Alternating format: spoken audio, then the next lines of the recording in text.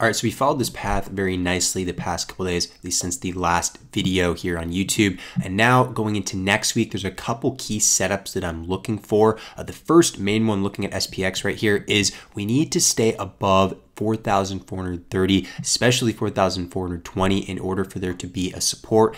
If we break this minor like 10-point range, there's a lot more potential for downside, which is eventually what I'd like to see. However, there's still actually a good chance we see more upside here early this week. Now we do have CPI this week, which is a very critical event, along with some econ data and a quarterly OPEX, which is on Friday. So a lot of events are approaching, which means a lot of volatility. I would expect a lot of volatility this week. I actually like to see more upside to around 4,480, 4,500 at some point this week, which would provide a very nice short opportunity in terms of risk reward. So that's my ideal case here. As long as we stay above the levels I just provided, I do see this happening. However, if we do break it, of course, there can be a waterfall, a sell to the downside, momentum can pick up. So do watch this range right here. Very critical, especially for this week and the following week, because I do expect this will break at some point, ideally by next week. However, I'd like to enter a short beforehand so I can profit on that downside. So I will be looking for that this week. Also, a couple setups here. Tesla is one.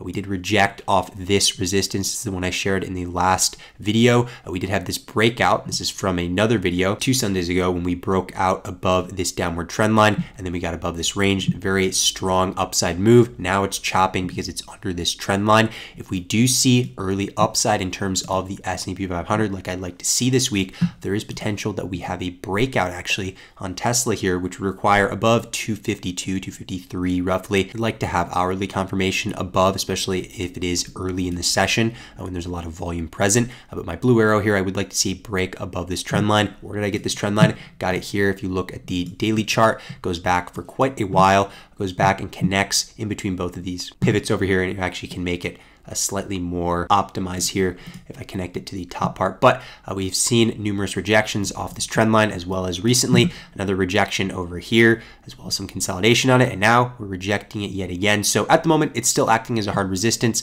However, we cannot sell off for quite a bit until this blue range is broken again. This is a now demand zone. Previously was a supply zone. As you can see here, numerous rejections off this zone. We would have to break below this for there to be a valid short setup. Otherwise, in between this zone as well as this trend line, it's in a neutral zone.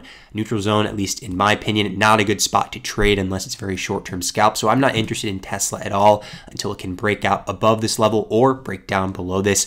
So both of these are my areas of interest, and with a bias being a little bit more towards breaking out to the upside. And this would likely be short-term. I'm not interested in going long for an extended period of time, just because I do believe we do see more downside here on the S&P 500 after a short-term bounce is over. So just keep that in mind going forward. But in terms of a day trade or maybe an overnight trade, there's potential for either side of this. So just be aware of that going into this week. Also, something else to be aware of is Apple here. Nice setup, similar box in terms of a previous supply zone, as we can see here, which is now a demand zone. We closed within it based on Friday's close. We were unable to get above both of my pivots over here from Friday. Had a nice bounce to start the day with a strong hourly candle, but it actually broke down. Typically when you see a strong start to a day, like we saw on Friday, and then consolidation afterwards, kind of in a flag formation, and it actually breaks down instead of up, that is a bearish sign, which typically has continuation afterwards. So keep that in mind, because there is a potential short setup if we do break below roughly 177.64, which is the lower end of my box here. I would like to see confirmation under. Hourly confirmation is always preferable. However, if it is a scalp or shorter duration, 15-minute can suffice. So I'm looking for confirmation to the downside here. If we were to get back above 179.53 though, there's potential for a longs to 180.73. This would likely be an intraday trade, but this is what I'm prepping for this week. Again, both scenarios work in terms of Tesla as well as Apple. Always good to be prepared for either, especially in such a volatile week like CPI and quarterly OPEX. So I'll be watching for either break. Likely would happen at some point Monday if we were to go to the downside, or between Monday and Tuesday if we were to break back above the 179.53. So watch for that on Apple, just because Apple's been getting quite a bit of volume lately, especially after it began its recent sell-off from back here in early August. We saw that nice pop over here, but then an additional drop. So a lot more downside after this large sell on September 6th.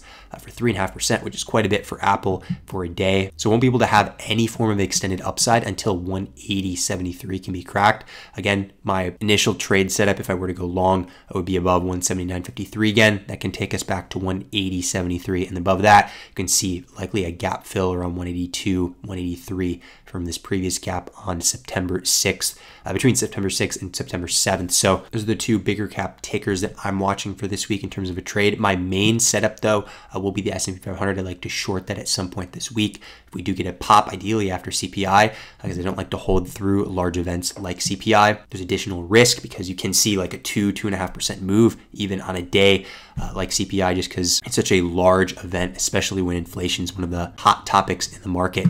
But again, my main focus will be the S&P 500 as well as NASDAQ before I decide to take any trade setups on Tesla or on Apple. But speaking of NASDAQ, over here you can see similar blue demand zone was a previous supply zone. Again, you're looking at a similarity here between a lot of these tickers, same structure on a lot of them, like we saw in Tesla, Apple, and now QQQ. A previous supply zone from a hard rejection over here, as well as previous support from back over here. We now just retested it based on Friday's close. So if we do get below this level, especially on a daily close, because we have yet to have a daily close below here after breaking out of it from back here on August 29th. So this is a retest so far. So far it's been relatively supportive despite the high wick that we saw on Friday. If we do gap down, let's say, or just have a daily close in general below this range, then we're looking at an overly whelming bearish scenario going forward. So keep that in mind. Daily close back below here, we can see a lot more bearish emphasis going forward. Again, I'd like to see that at some point, ideally end of this week into next week. Again, I would like to see the upside first here, shortable pop that is before the breakdown, but always good to be ready for anything. If we do have a breakdown below this range here, then it is a viable short opportunity for a lot more downside, likely to retest the lows that we already made on August 18th. As crazy as that may sound, because we're all the way up around 372 right now compared to the lows that it made around 354. It's very likely if we do get under this range right here, especially with that daily close, 2 daily closes is the best confirmation, but likely we would see a low again from down here. So this range here will be very critical this week. Exact coordinates on it in terms of the points is roughly 371.50 all the way up to 372.18. Do watch this range, because what we saw last time on Thursday, we actually had a gap down below, but it was able to reclaim it by end of day, which is crucial. The daily closes everything in this scenario. So I find it unlikely if we were to gap down again, let's say this week below the range, I find it unlikely to be as favorable as what we saw on Thursday where it went back above.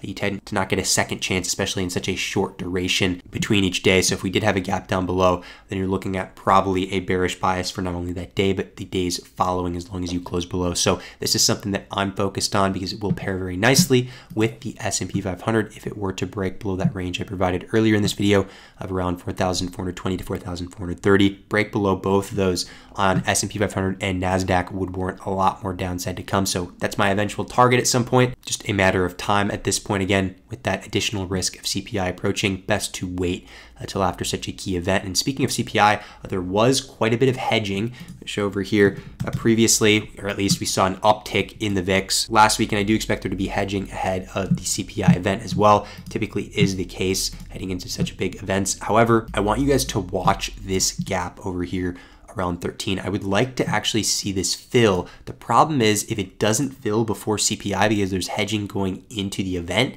it actually means that there's likely going to be a vol unwinding after that event, where we see something similar to Jackson Hole. If you remember, I was looking for vol to fall. That's the saying that I had before, because we saw the big uptick around that Jackson Hole time period around this range, and then we had Jackson Hole, and then we saw vol fall by quite a bit soon afterwards because there was hedging into that event, and then it began to unwind the days following, and then we saw a very large reduction all the way from around 17 back to 13 in the course of about a week or so, which means we just have to be careful in terms of CPI this week. If we stay elevated above this gap that I'd like to see fill going into CPI, then we're looking at some form of a vol fall scenario yet again after CPI over the course of the days following. So if we were to fill this gap early this week, that'd be ideal, because then that means that participants aren't as well hedged going into the event. And then after the event, or maybe even during the event, we can see a downside move, at least the downside move that I am looking for. So this gap, very important, roughly around 13.10. It'd be great if we could fill it before CPI, but we'll see what happens, especially because people like to hedge, like I said earlier,